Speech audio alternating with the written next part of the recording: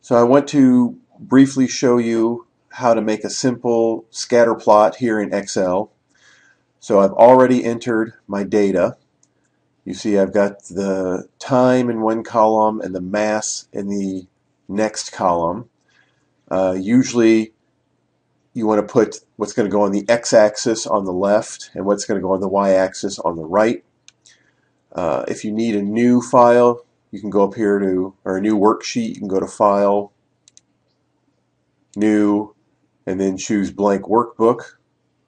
But I already have the workbook I need, and here are the data. So once the data are entered, I just want to click and drag to select. I'm selecting the headers too. Coming up here to Insert, then Scatter, and then I want to do Scatter with smooth lines and markers. Just the smooth lines is also nice, but I'm going to do this one. And there it inserts my graph.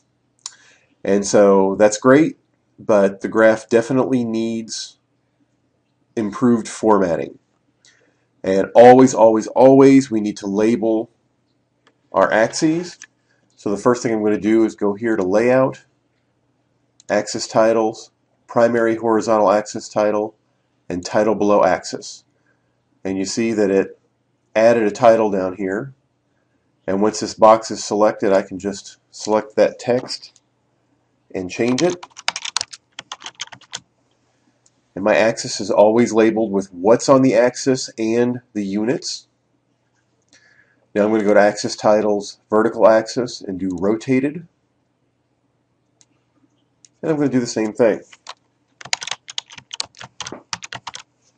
with the proper label.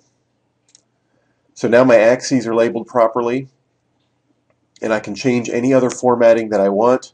I don't like titles because we're going to have a caption. I don't like these lines. And since we only have one thing on this graph, I don't really need a legend. So I'm going to delete all those. Of course, I can select this, and I can go to Design and maybe change the color.